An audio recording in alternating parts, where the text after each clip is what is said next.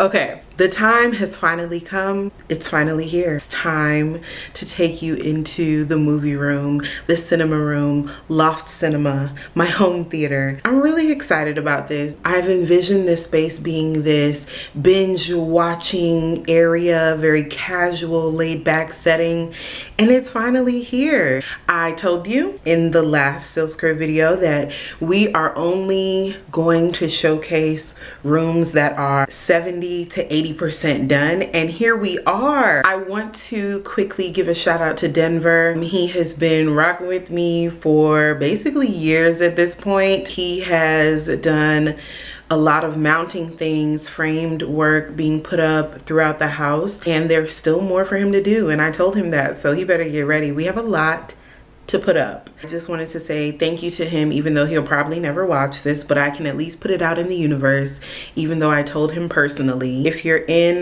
Metro Atlanta and you probably need someone to mount your TV or put up anything similar to what I have up in the house, then he would be a really good person for that.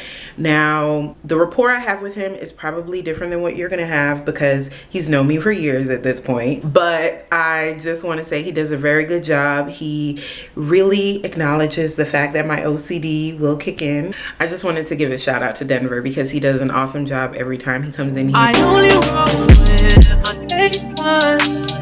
Don't take time, but my niggas think we'll cut you.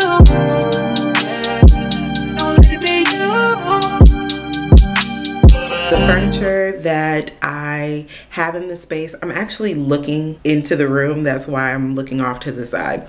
But the furniture is everything that carried over from my apartment. Now that you've seen it, the sofa table and the coffee table are the mom sofa table and the mom large coffee table from IKEA. And the sofa and love seat is a set from Ashley Furniture, but discontinued, and it's the Darby Spice. So in case you're ever on a furniture website that does maybe third party vendor kind of things, then maybe you'll be able to find it. I love binge watching shows, YouTube, movies, Law and Order, SVU. I needed a room that really made me feel like this is my casual living space. I'm not taking you into my living room because there's nothing in there. It's downstairs. This is the area that I spend the most of my time. I wanted classic movies, and all of the movies, they're all New York classics.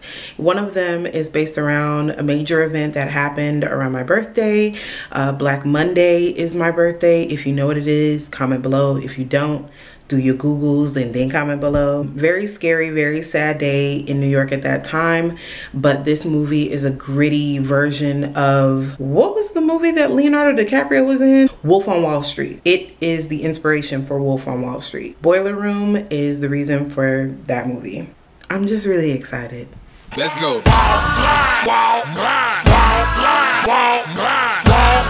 I feel like I'm talking so fast, and it's just the excitement. Now, we know that the bar cart is not fully complete.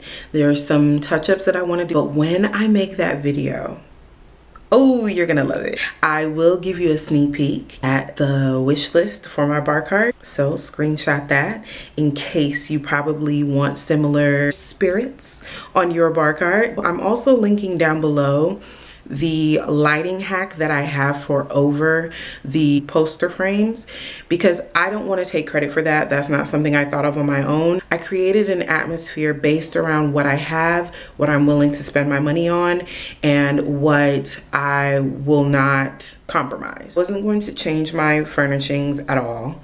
I knew that that wall was going to be strictly for those posters, but I wanted to display them. A movie light box was too expensive. When I say too expensive, I mean too expensive, and the fact that I would have to make it myself. What? Well, I thought of how art is displayed in a museum or an art gallery. I was like, I can mimic that with my posters. Why not? But the lighting that I was finding was very flimsy, very cheap looking. And then I thought, wall sconce? I can do like a reading light kind of thing.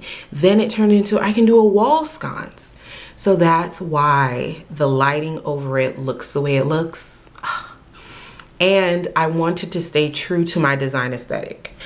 I am a mid-century modern kind of girl. That's why it is still very functional of a space. I didn't want the lazy boys simply because that would probably provoke me to try and do the level step up.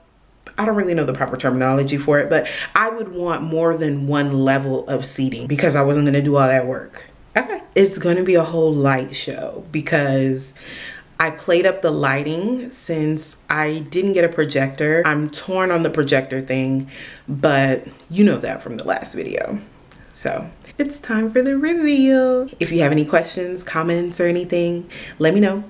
And I will see you in the next Sill's Crib video.